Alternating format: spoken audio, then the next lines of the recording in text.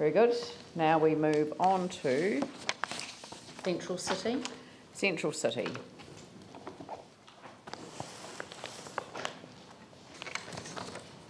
So, the Central City is what chapter? Chapter 13.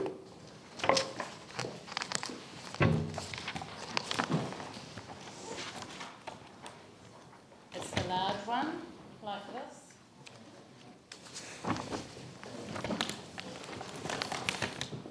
With its section 32. And the comments begin. The first place, and probably the most useful place to start, would be on page 4 of attachment 2. At recommendation Roman numeral 15.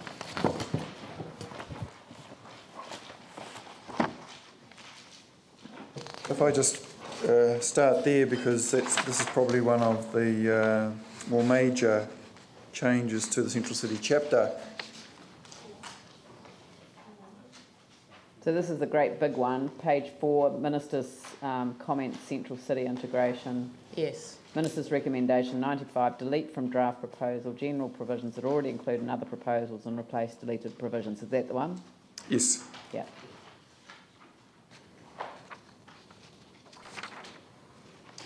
So in a nutshell, what the ministers have recommended is that the Central City chapter not be a standalone chapter, that it be integrated with the rest of the proposed replacement district plan, and at the same time, and I might as well mention it now because it's all overlaps, they sought that the objectives and policies be more specific and more aligned with the strategic directions decision.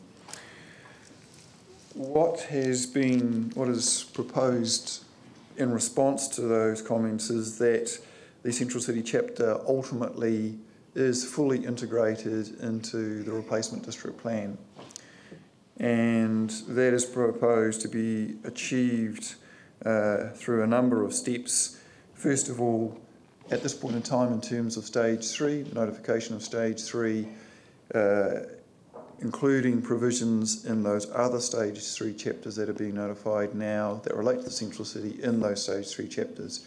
So the stage 3 chapters I'm talking about in particular are the natural and cultural heritage chapters and the specific purpose flatland recovery zone. Those provisions will be notified now. So the intention is that, in fact what has been done now, is that the provisions relating to those matters that are within the Central City are included within those main topic chapters now. We've also taken what were the general Central City objectives, which are objectives that covered not just a particular zone within the Central City, but the Central City in a wider perspective, and have proposed to include some of those directly into the Strategic Directions chapter, as additions to the Strategic Directions chapter, and the one remaining one to be incorporated into the commercial zone chapter, or the commercial chapter. And finally, what we've indicated in what is left of the Central City chapter is an indication of where those provisions will go in the main topic chapters. So it indicates that the Central City residential zone, for example, will be located in the residential chapter, and so forth. Shall we just point you to an example of that, for instance, just in this big chapter here? If you turn to page 200 in it, or 199, just above the heading Earthworks, there's a box, an advice note that says where this part of this chapter will actually sit once decisions have been made. That's just an example of what Peter's talking about, page 199 in the draft chapter. typically there's a box with an advice note in it. That's what Peter's been saying. That will indicate where the actual rules will sit once the decisions have been made, so that there isn't a standalone chapter any longer. And the last aspect of that is that it's proposed that the staff come back to the council with a recommendation that the council itself lodge a submission seeking the integration of all those central city provisions into the remainder of the replacement district plan. So on page 4 of attachment 2 to the council report, you can see there in the officer recommended revision of wording, first of all, the indication that natural and cultural heritage provisions and flatland recovery zone provisions are integrated into those chapters now. The second point is the amendments to the strategic directions objective 3.3.8, revitalising the central city. And then item 3 are the advice notes that will be examples of advice notes that will be included in the publicly notified version of what remains of the central city chapter.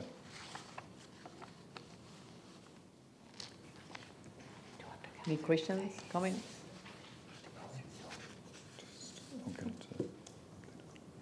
Okay, just moving on then, the next point on page 10 of the report, which is the central city business and mixed use zones.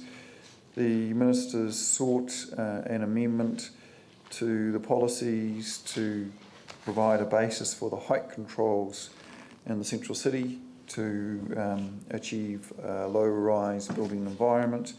So additions have been proposed to the existing policies in Appendix 2 on page 88 and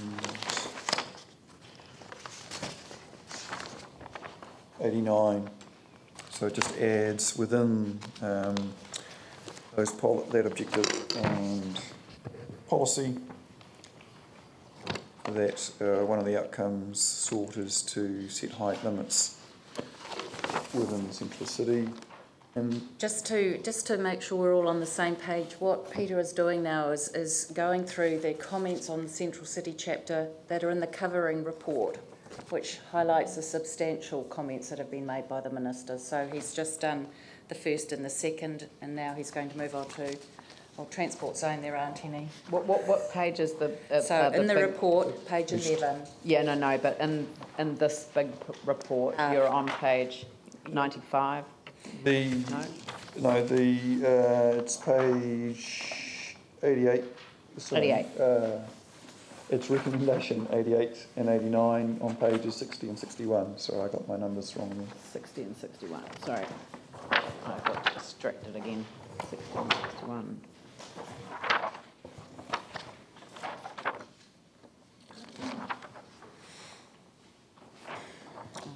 So starting at recommendation 88, which is a change to objective 13.1.3. Sorry, recommendation 88. No, that's not right. 88 is on. That is on page 68. Yep. It's on page 68? That's right.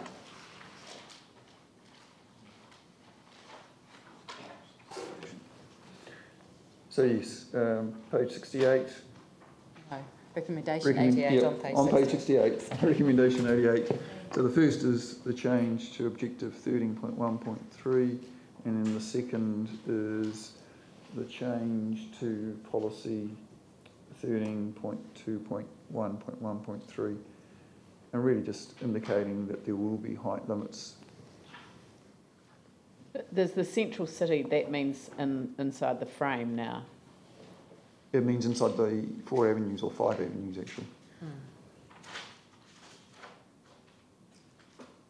Because there are height limits in a number of different zones. But I thought that the whole purpose of the frame was to not have a distribution of commercial activities across the central city, isn't that the opposite of what the Central City Recovery Plan intends?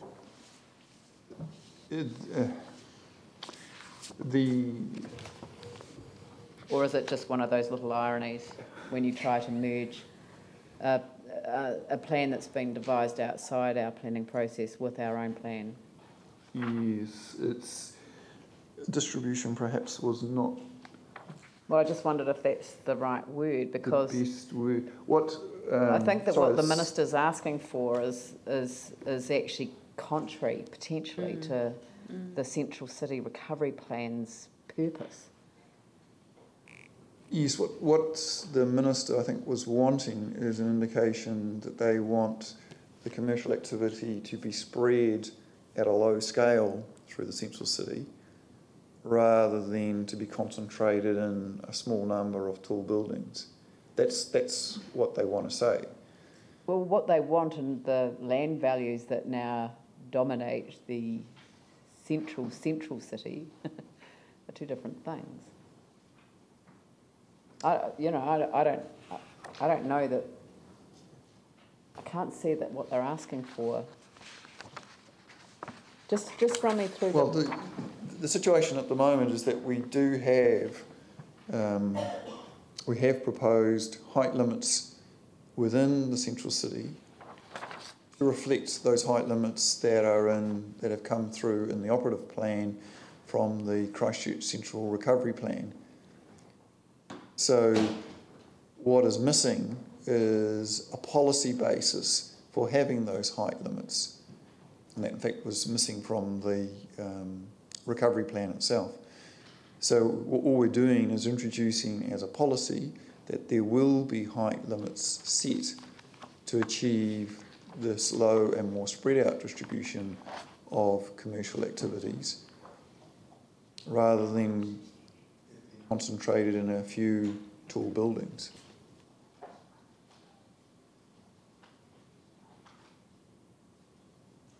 I think we had this in our original Central City plan. Yeah, I'm not objecting to the philosophy. I'm just wondering whether they've actually cooked their own goose. But anyway, that's... At the end of the day, we have to be consistent with the Christchurch Central Recovery Plan. That does have height limits in it.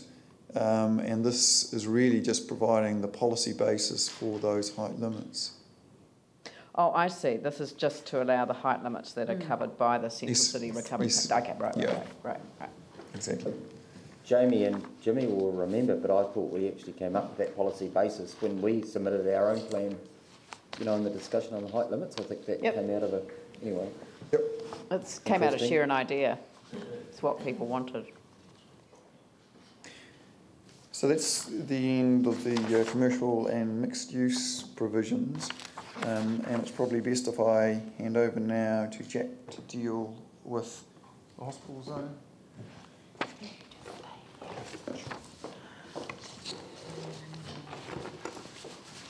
So what page is this on the big pages? So in the first report, so it's page 11 is... Yeah, I know where it is. And then page 100, hey? 100 of the big table. 100, thank you. From recommendation 140. Right, thank you. So the report, Brigitte's outlined the most kind of substantive issues there, really. Most of them were about making the rules a little less prescriptive, a bit more clearer, and a few minor things like adding a few more permitted activities to what they could do within the hospital zone. So things like staff overnight accommodation. So we've done those minor ones. They're quite straightforward. I suppose the three main things that they've flagged to ask us for, which things that I've chosen not to run with, I wanted to flag with you to check you're happy with that. So the first one was about Lyndhurst Hospital, which is a site on the corner of Montreal and Beeley. I've proposed that is no longer zoned as hospital. Now, there isn't another zone which fits it exactly. The choice is really had. We're going forward with a hospital zone, which you'll all be aware is the zone that we want to put on our larger, big, extensive sites, really, where we want to see intensification. And Lyndhurst Hospital is very much not that. The DHB advised us they would probably flick it on in the future. at some point. They wanted to refurbish it, but not to redevelop it as such. So along the southern side of Beeley Ave, you'll probably be aware that the Central City Recovery Plan has it's zoned all of those residential. Now, there's actually a lot of motels and an awful lot of healthcare uses along there. So in line with that, so as not to be inconsistent, that's also what the proposed zoning has gone in as. So that's what went to the Minister, and his comment, they came back and said, no, we'd prefer it to stay as hospital zone. But I've kind of, you know... Did they say why? No, I mean, it'll be because the rules are more restrictive for what they can do in the residential zone as opposed to what they could do under the hospital zone. But the way we've gone with our hospital zone is that actually each site we've had to kind of almost do site-specific built form standards. So, and the way we've gone with it is making the heights go up a lot, but we've gone for these wider setbacks so that they can intensify as long as they bring it in. And because of the small size of the site, it's not that appropriate to take that approach on that one. So... Have you talked to the officials that were advising the ministers on this? I talked to the DHB. We did a lot of dialogue going along with this. And as I said, no, their feedback was that they wanted something that in future would enable them to have other options. So what does enable them to have other options? Well, this is the problem. The other side of Beeley, as part of the stage 2, we've got this corridor zone, which enables... I know.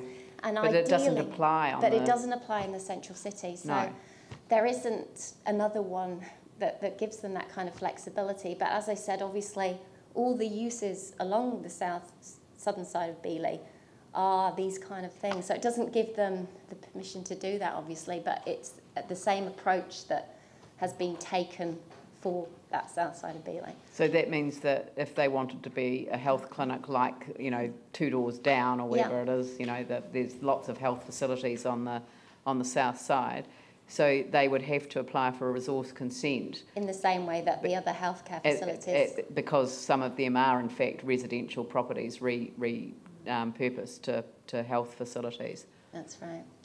So it's been a tricky one. There's no ideal fit for it, really. No, I know, but... How does it fit the definition of hospital, though? I mean, I would have thought part of that is the emergency vehicles, all of those things that go with it. So where is the... No, it's a planning...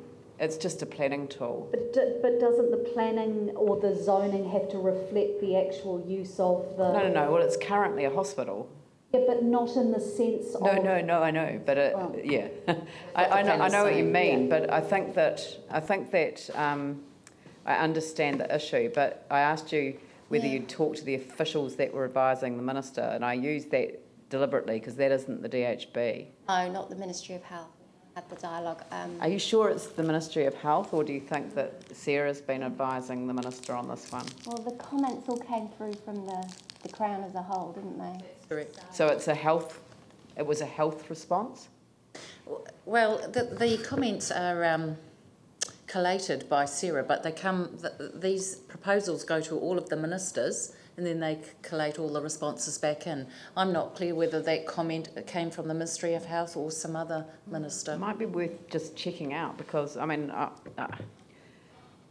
this is one that you just wouldn't really want to have a big focus on, and if it was just quietly left the way it was, it might be the best thing to do, you know, sensible approach.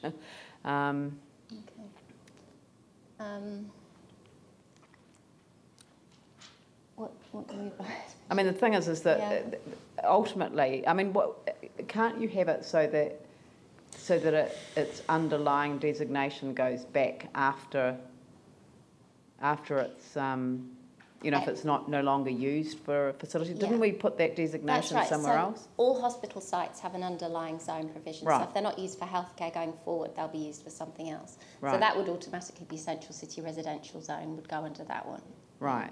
So does anyone object to that being the approach? So you'd leave it as a hospital in the meantime, even though that it doesn't quite fit our new version of a hospital. It is a hospital. Yeah, I'd need to, because of the way we've looked at this, we haven't looked at a new rules package for that site. So that's an issue. So tell me exactly what you've called it on the plan now. That's a Central City Residential Zone. Right, so, and it's got existing use rights as a hospital. Yeah. So the alternative would be to say, leave it as a hospital, but its underlying zone would be residential. That would be, although, yes, we'd have to come up with some full standards for it, because we've amended a lot of the other hospital standards because they're no longer appropriate. But that's the reason we're here today, is to decide whether you would like us to do that. Yeah.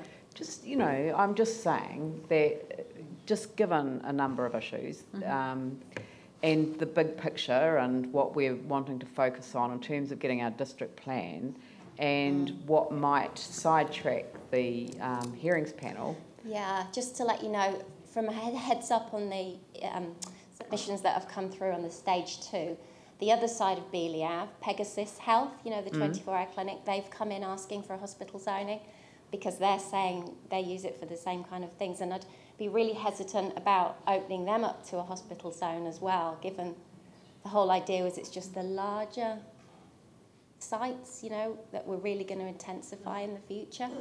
So I'm just wondering if, you know, if we do it for Lyndhurst, what they'll think, you know, about the other kind of facilities. But Lyndhurst already have that designation. They do, so that's different. And when you think that Pegasus are likely to move from their current site, don't you think there might be another reason why they might be seeking that designation? Possibly, yeah. What are they right next door to? Well, yeah. It's called Southern Cross Hospital. Yeah, the hospital. Bingo. Yeah. So, I mean, I'm not saying that that's what's going to happen, but I'm just saying maybe it's a little bit better to take an approach that says, what are we really focusing on here? What could sidetrack? And does it really matter in the bigger scheme of things when the underlying zone is the zone that you choose now? Yeah, if they cease to use it for that, Yeah. So we'll need some guidance on this when you pass your full recommendations. If you'd like to change that, we can do that before it's notified. Well, I mean, I'm the one that's kind of, you know, sort of playing devil's advocate here. Does I personally agree with you. I think that it does need to be addressed. well, I mean, we could just put up a quick amendment here that would resolve that, because you've got a what recommendation number is it? Can you scroll down from the top, please? Thank you. No, there'll be a recommendation in the big sheet. Oh, I beg your pardon. Right. So where's Lyndhurst? It's page 101.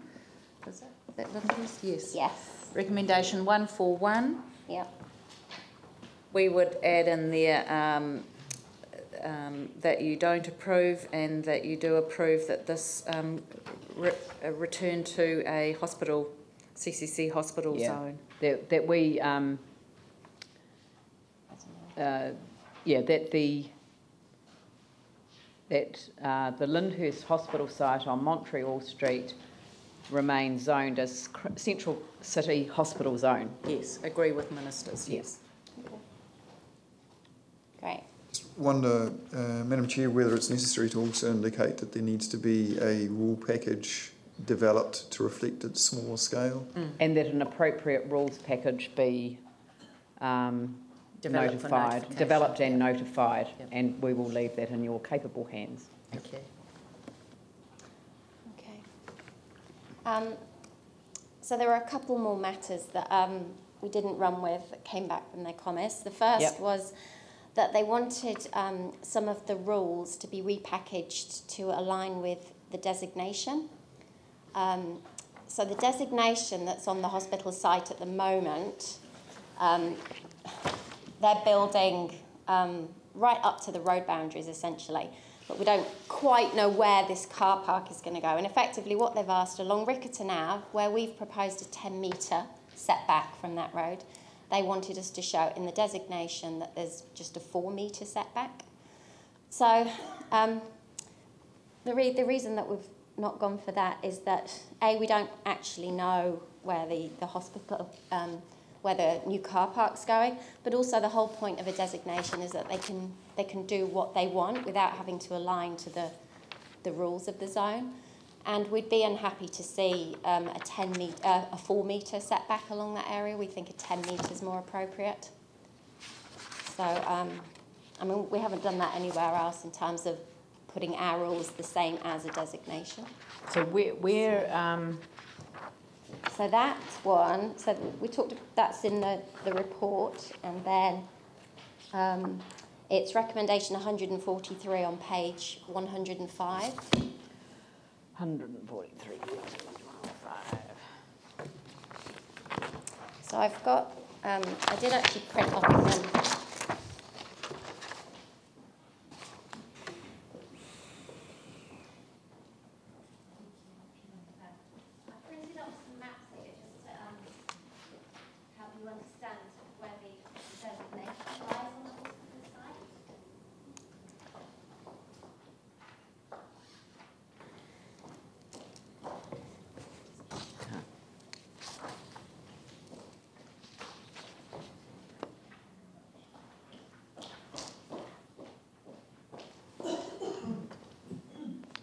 I am getting glasses. I just, just saying they haven't So arrived.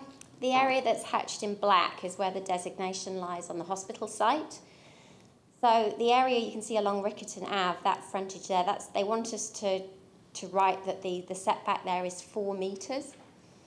And the rules package at the moment talks about a 10-metre setback. The reason we've gone for 10 metres is because as a whole, the hospital is going to be allowed to go up to 60 metres, provided they meet some of the other built form standards, and therefore a 10-metre setback is a lot more appropriate when you've got that kind of scale of building potentially going in. So the issue is really whether we make our rules aligned to their designation or not.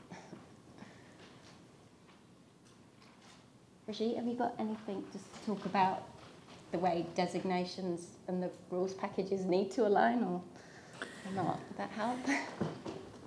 No. Sorry, I'm a little confused. I don't know why, but what are they allowed to do at the moment? So at the moment, under the proposed rules package, we're saying a 10-metre setback along the Riccarton Avenue. Yeah, but what are they allowed to do at the moment? Under their designation? Yeah. They can do. They haven't got to tell us what they want to do. So they're going to build a car parking building on that Riccarton Ave frontage, but we haven't actually had any detailed drawings about where that building might sit. So the reason they've put the 4 metres that they want, don't quite know where that's come from. They've asked for this 4-metre setback to ensure consistency with the existing car park designation. The operative plan is... So are you sure that's not over on the green hatch? Where's the car park building at the moment? Oh no, it's not there at the moment, it's a new one. So in addition to the one that's going to be replaced? yeah, so the acute services building is going at the back of there, backing onto Hagley Park, and at the front of that designation onto Riccarton Ave is going to be a car parking building.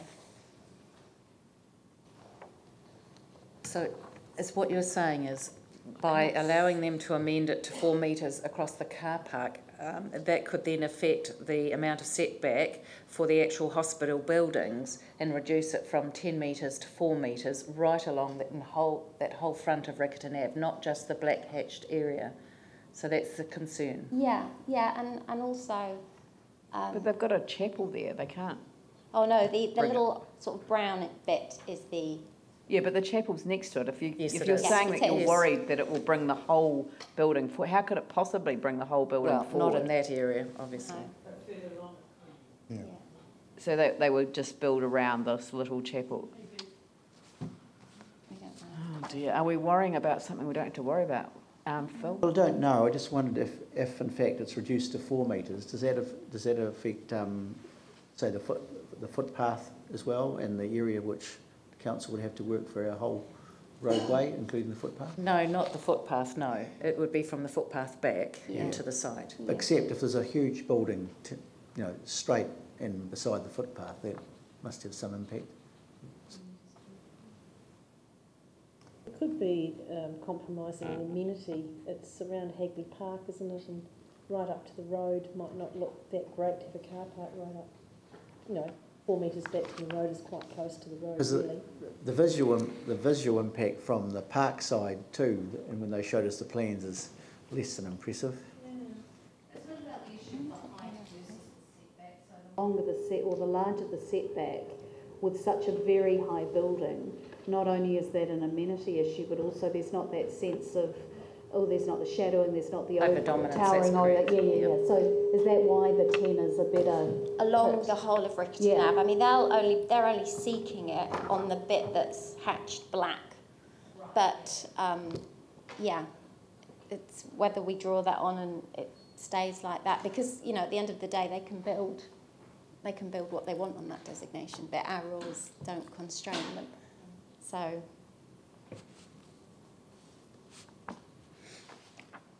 That could be one that could be left open for mediations. I'm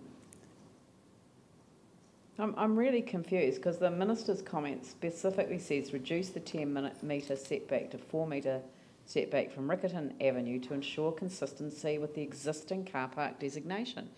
But there isn't a car park designation. No, That's there right. isn't. So Unless they're talking about the other car park, which is not Rickerton Avenue. No, that's right.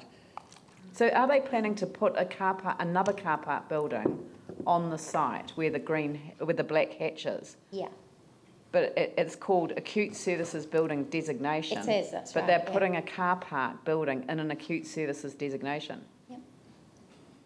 And that's Some part okay. of it would be a car park. Yep. The point is we Because haven't... we had a chat to the DHB because we had concerns. We had people coming here about the concerns about what the interface between the park and the building would be, and we met with the DHB, and they were really open to having a conversation about how to, you know, minimise the visual impact and to sort of screen it in a loving and caring sort of way, as you do with building interfacing with park.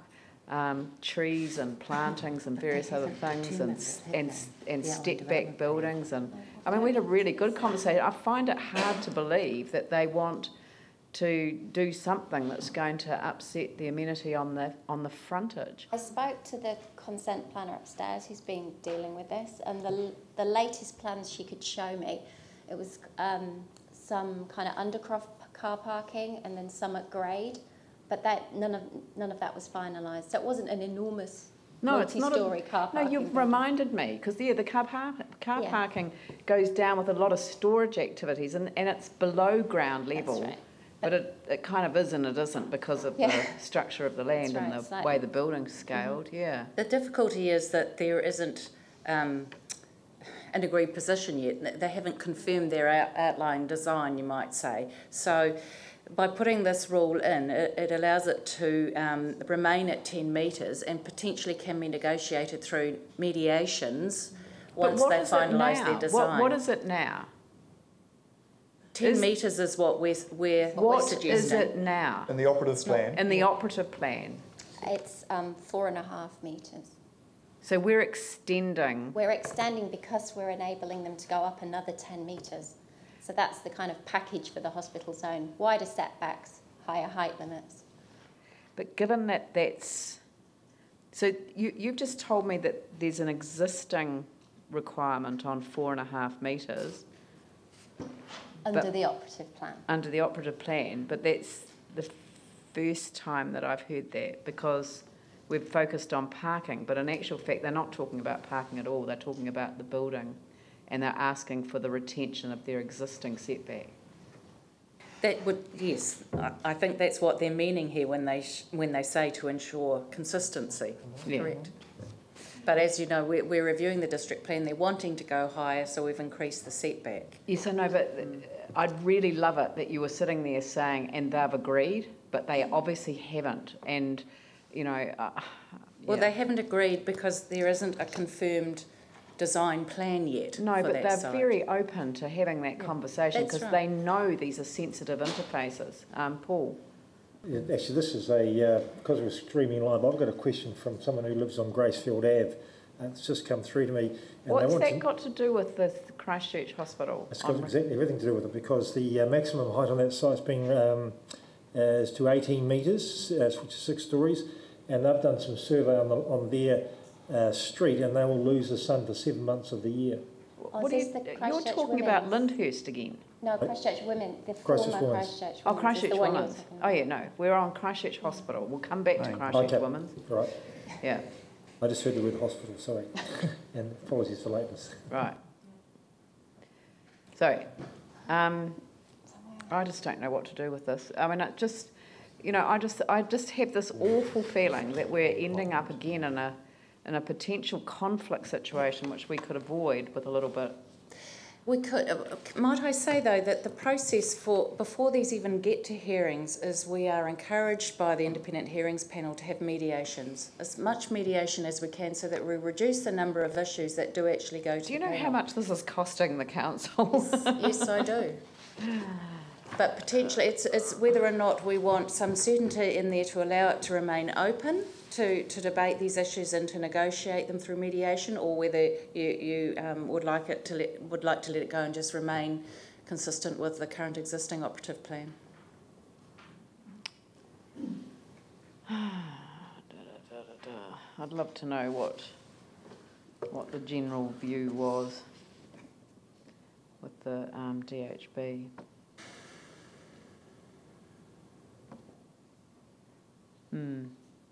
Well, are people generally happy to notify at the 10 metres? Yes. All right. Well, it may end up back here. All right, carry on. Okay, so the final one is that we have a rule where any buildings with a footprint over 1,000 square metres, so that's the gross ground floor area, they need to get a consent. And the reason that we've asked that is because of the impact of, I mean, that could be a 50 by 20 metre building, it's quite significant, the impact of that on the site's integration. So they've asked us to delete that rule. Obviously, we're a bit concerned about that. The sites aren't that big in terms of, you know, the overall scale. We're not talking a Burwood size site, so the impact of 1,000 is pretty large. I'd like to keep that one in. Can I ask about integration in terms of the surrounding environment? Surrounding environment and also how it works on the site as well. You know. Sounds pretty fundamental to me. Yeah, I think so. I'm not It's a planner, something we've but already gone with in the stage 2 stuff. So the hospital sites outside the central city have got this rule in them. I think we'd have to keep that. Well, the only thing that I'm worried about is that with the overarching desire to just blend this into the entire plan is that, you know, what's a requirement under the Central City Recovery Plan, which went through a completely different process than this, then becomes really the rule throughout the city. And it hasn't been a very good, it certainly hasn't used the Independent Hearings Panel, for example, because they don't get a say over what the Central City Recovery Plan has in it. But I guess that's how it is.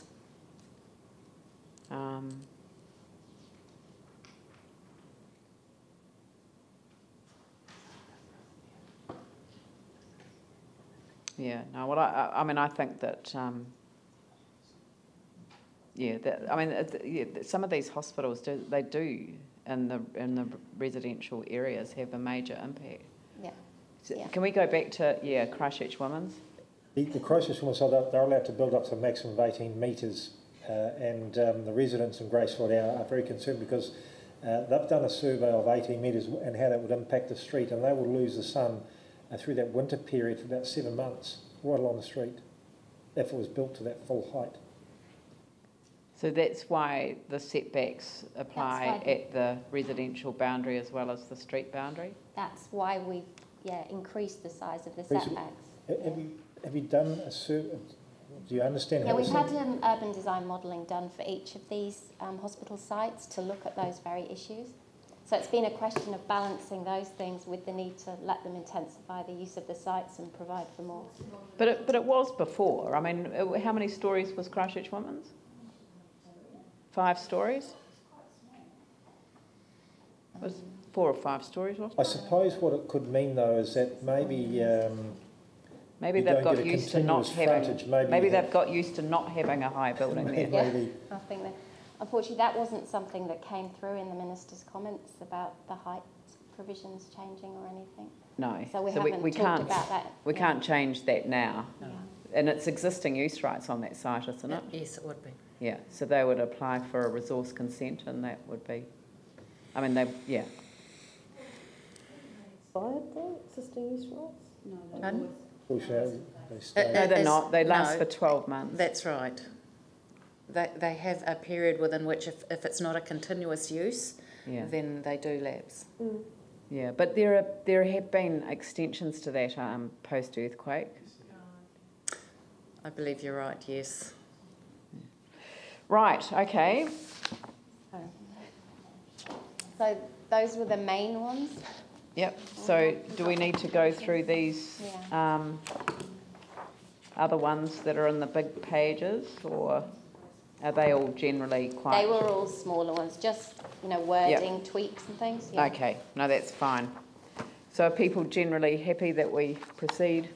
All right. Thank you very much. What's the next element? CCC living zone. Living zone.